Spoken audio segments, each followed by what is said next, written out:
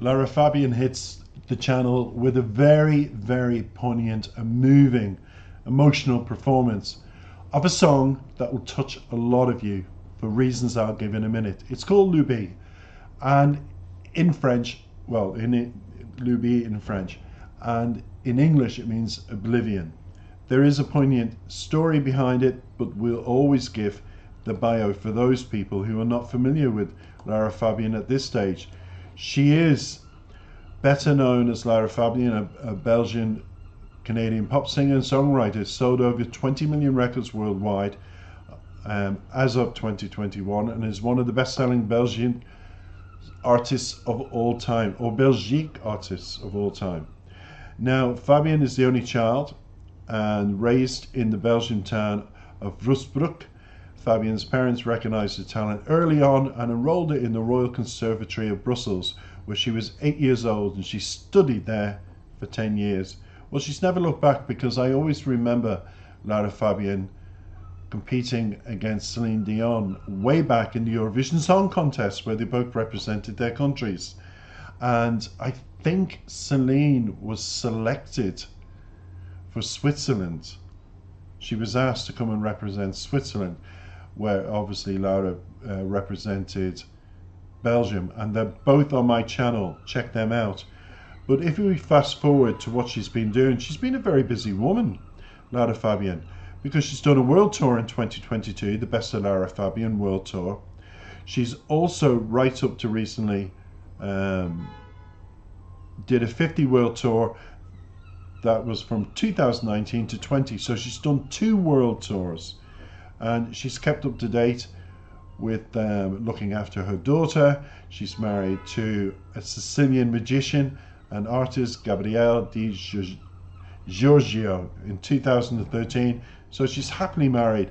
And then the Best of Lara Fabian, as I said, more recently world tour kept her very, very busy. What is today's song about? Everybody, this is what it's about, and it's written by Lara Fabian.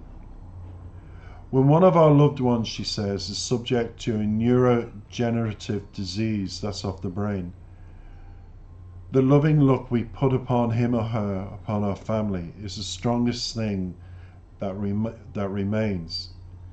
Even in the most violent tempests, submerged by sadness and loss, even when words are failing, this loving look makes a difference. Today I testify to free those of us who live this painful voyage from the mutism, the silence, and the taboo which prevent this look and this connection. Today my family and I, our hearts laid bare, testify by putting our look upon all those who urgently need comfort, empathy, and relief. This is our testimony on L'Oubli. I've learned that one is never lonely when the look of love is upon us. Lara Fabian. Be back with the lyrics straight after. Comme à contre-temps, subit son cœur tous ses mouvements. Elle regarde dehors pour voir s'il fait beau temps. Du fauteuil au divan, du fauteuil au divan. Plus personne dont il faut prendre soin. Plus qu'une seule tasse à sortir le matin. Pour elle rien n'est vraiment tout à fait comme avant. Du fauteuil au divan, du fauteuil au divan. L'oubli, l'oubli comme une impasse sur les gestes qui blessent. L'oubli comme elle déplace son passé, sa tristesse. L'oubli est en surface, ce qui nous fait souffrir. mais c'est à l'intérieur ce qui l'a fait tenir.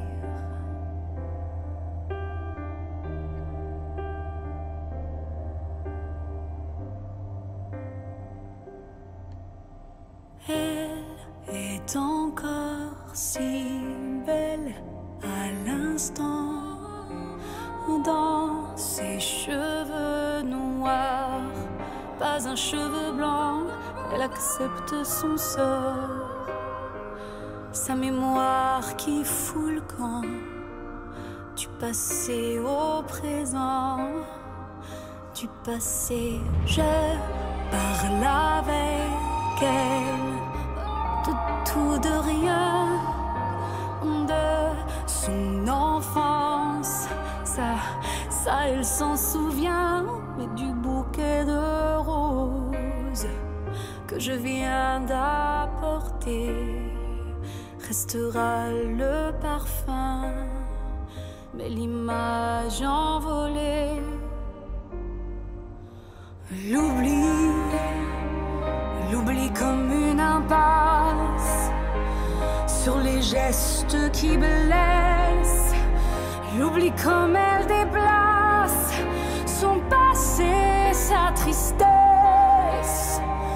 L'oubli est en surface, ce qui nous fait souffrir, mais c'est à l'intérieur ce qui l'a fait tenir.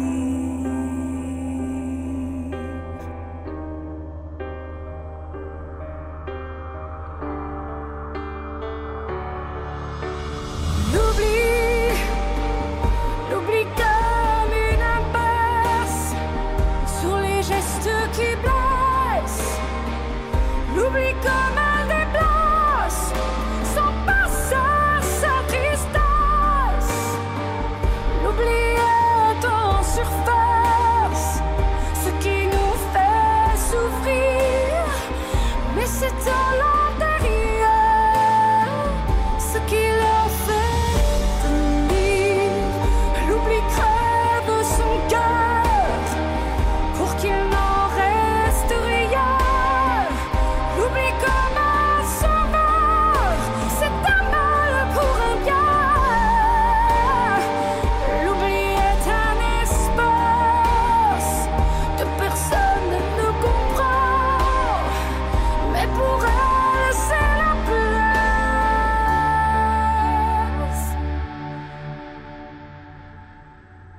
Qu'enfin son âme reprend.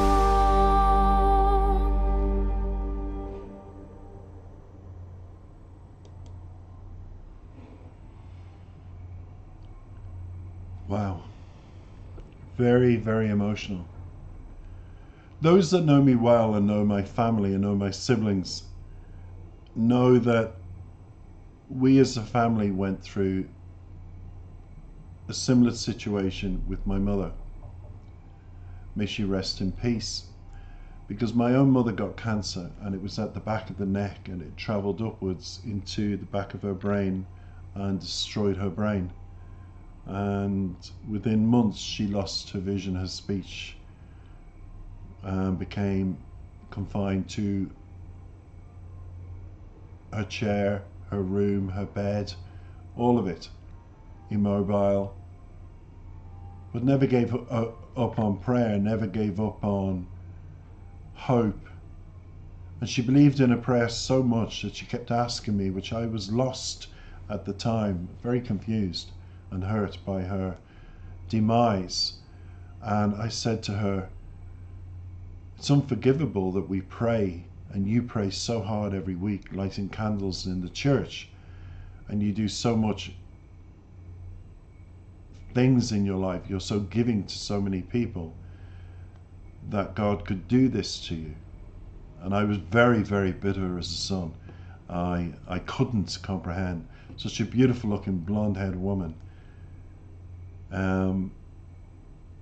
bedridden. And she said to me one day, holding my hand tightly, do you smell roses? And I said, no, Mother, I don't smell roses. Why? And she never said anything.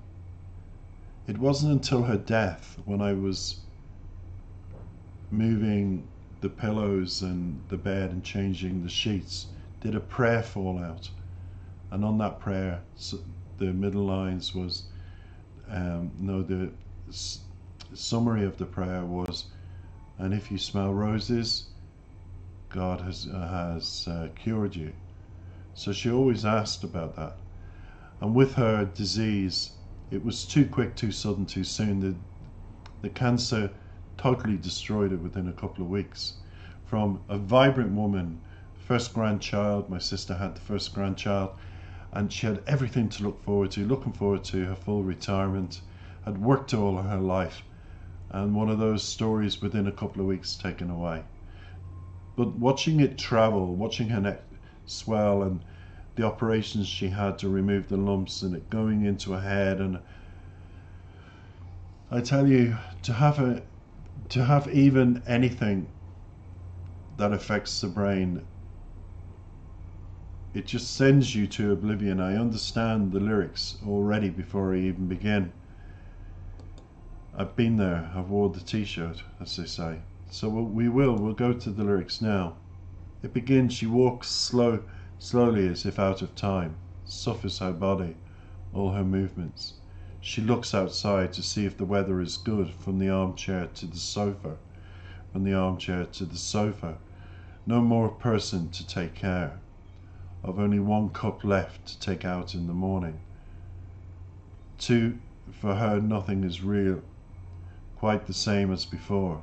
From the armchair to the couch, from the armchair to the couch. It really is that when somebody's condition is so catastrophic that the demise of that person from being able-bodied to non-able-bodied, and only being able to go from a chair situation to a couch situation, back to a chair, then you have to lift them into bed and do all the things that, you know, they become baby-like. They're dependent on you. You have to take them to the toilet, take them back, wash them down, all of it. You're their nurse, you're their carer, you're their loved one, you're their sibling, you're their offspring, you're their cousin or sister or brother.